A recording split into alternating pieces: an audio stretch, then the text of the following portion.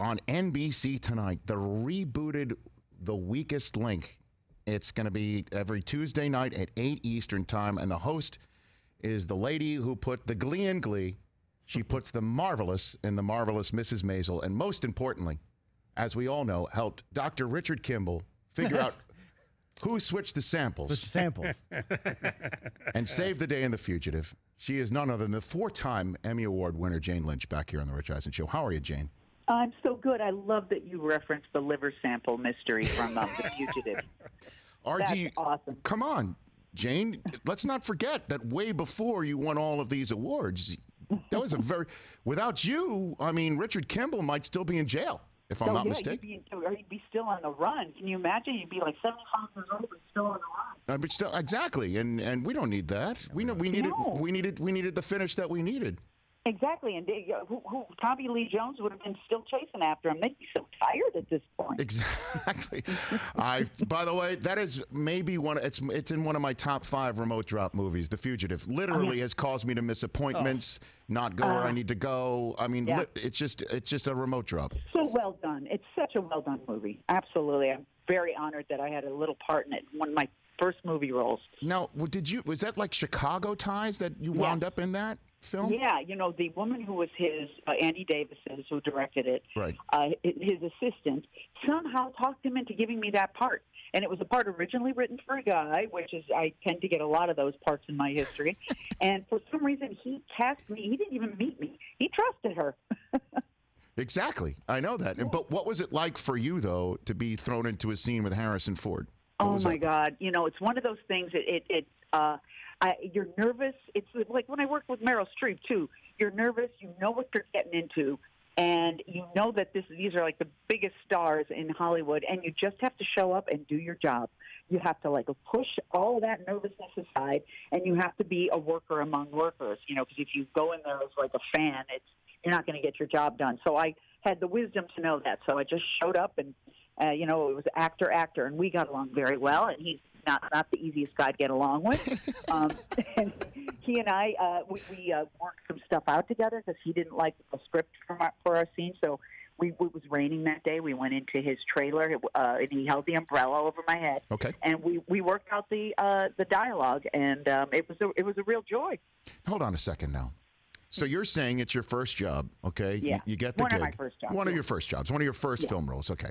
So you get the gig, Jane Lynch, and now it's time for the scene, and Harrison Ford's like, this script is garbage, or something like that. And let's you and I go workshop it. That literally happened. Yeah, that literally happened, and we workshopped it. It was great. He was so nice to me. And, we worked it out. We improvised back and forth. We figured it out.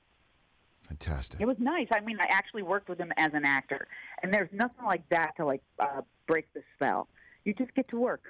And then again, it just cracked the RDU 90 code. It just cracked the case wide open. Oh my gosh, you really remember this. Am I freaking you out right now, Jane? Yeah, a little bit. Because that's the name of the drug, right? That was RDU 90. Yes, correct. The name of the drug, and Dr. right? Nichols lied to Tommy Lee Jones and all of that stuff. I guess this is my way. Hank, wait for it, to try and prove to you I'm not the weakest link when it comes to this, Jane. There we go. Let's talk about the important thing that's going on right now. Going down one lane, but let's talk about what's happening right now, here and now. The here and now. The weakest link returning to our world. And so you are the host of this program. Is it the same? Are we getting the same drill pretty much? Is everything? Absolutely. It's the exact same game because why mess with perfection? Yes. It's a quiz show. It's rapid-fire trivia questions. You, being a smart guy Thank you. with a wide berth of knowledge, would love it. So you need to watch it every week, and you need to play from your couch while you're watching it. As you know, the reference level of the questions goes all over the place. It's history, it's science, it's math, it's arts, it's literature. And you need kind of like a fine general knowledge as well as grace under pressure because the clock is going and the stakes are high. And in terms of your hosting of it, Jane, this is not your first hosting rodeo, as we know. That's not my first rodeo. Not at all. I've been there. I've been in the Hollywood Game Night set. I've played it with Al Michaels and everybody. I've been there and I've done that. Much fun that was. What a great episode that was. That was a ton of fun, no doubt about it. So, but with you hosting this, do you channel your inner Ann Robinson, or do you give your own twist on the "You Are the Weakest Link" goodbye? Do you do your own twist, Jane? It certainly inspired me. I don't know if you watched it when it was on NBC in the early aughts. Of course. I loved it, and I loved her. So I'm sure she inspires me on some level. But, I had to just – I think the smartest thing I could do was you don't imitate her, just do your own brand. Okay. And so I did my own brand of severe school marm, which comes to me kind of easily. And, so I lead with that. Right. Okay. Yeah. But you don't put a different accent like "You are the weakest link," or Every once in a while I do. You know what? Our executive producer Stuart whispered in my ear once. He said, "Stress the word weakest." So I did that. You are the weakest link as opposed to the strongest link. So that works sometimes. You know what? It's organic. However I feel it, it comes out. You know what I'm saying?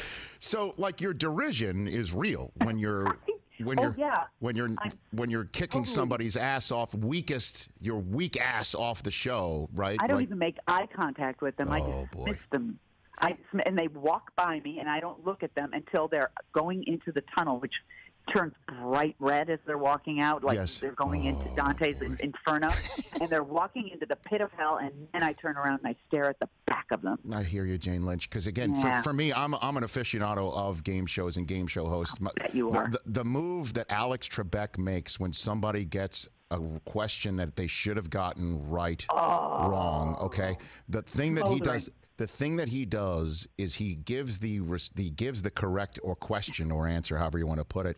He doesn't make eye contact. He reads the correct response off of a card and circles it or X's it out with his marker, and the squeaking noise that it makes is, to me, thoroughly intentional. I do not think it's unintentional at all. He is so smooth and so good and so straight. You think there's nothing going on, so he does the slightest smolder, and it goes right through you.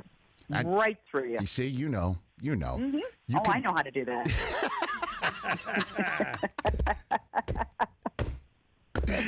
Keeps everybody on their toes. They want to please me so badly. Of course, they don't want to be the weakest link, because otherwise, then it's goodbye for them. I mean, you don't need to do that. No. It starts tonight at 8 Eastern on NBC, and episodes will be available right here on Peacock the following day as well. Do you keep in touch with DeAndre Hopkins from the commercial that you did, Jane? Do you and DeAndre keep in touch at all, or no? What commercial is that? Oh, my God, you're blowing my mind. It was DeAndre Hopkins. Yeah. Right? Wasn't that DeAndre in the NFL commercial that you did, Jane? Oh, I did. Oh, my God. I was you do so much, money, man. I don't know who I did it with. And what's funny is we didn't do it together. Oh my God, I'm so sure you did. No, you're sure you did it in one spot. He did it in another. They edited it together. I mean, exactly. That's right. Oh my God, how embarrassing! I'm like looking at the bottom line. What is this? And if I don't care, what's the bottom line? How much you get paid? I just didn't know. I didn't know if you were in a fantasy league or anything like that sort of thing. No. I have not. Oh, this is terrible. I shouldn't say this on your show, but I have not paid attention to football since 1985 when the Bears won the Super Bowl. And then they broke my heart for the next couple of years, and then I just gave up. I moved to Los Angeles, and I didn't. I have no more affinity. Well, at least you went out with a blaze of glory. I mean, that's that's only one of the best teams of all time, Jane. The best. I mean, I loved them. Loved every one of them. I knew everything about every one of them. So you must have loved the Super Bowl shuffle, I'm sure. Absolutely. I loved the refrigerator, number 72, how he could jump from the ground all the way up onto a table. I don't know if you have William Perry. Have you ever saw him do that? I have not. He weighed about like 350 pounds, and he was able to dead jump onto the top of a table. Unbelievable. I did not know. That must have been a very strong table. I'll tell you that. Yes, it would have to be, wouldn't it? And then the punky QB, Jim McMahon, obviously Jim McMahon, sweetness. Who had a lacerated kidney in one game and continued to play. So wait a minute. I think we're going full circle here. If there's a kidney sample in Chicago... Oh, for God's sake. There's a whole kidney thing going on there. Was it Jim McMahon's sample that got switched? Jane Lynch. Oh, my, could it? We're connecting dots here like crazy. We just went full circle. I don't know how I can ask you another question other than to say I love her. That's it. That's got to be a mic drop, right? Thanks for joining, Jane. You take care of yourself. Pleasure. This is great. I always love our chats, and congrats on being part of this latest venture for you in your stellar career. I can't wait to watch it tonight and then tomorrow if I miss it on Peacock. Thanks for the call, Jane. You take care. You bet. Take care, Rich. You got it. Jane Lynch, everybody.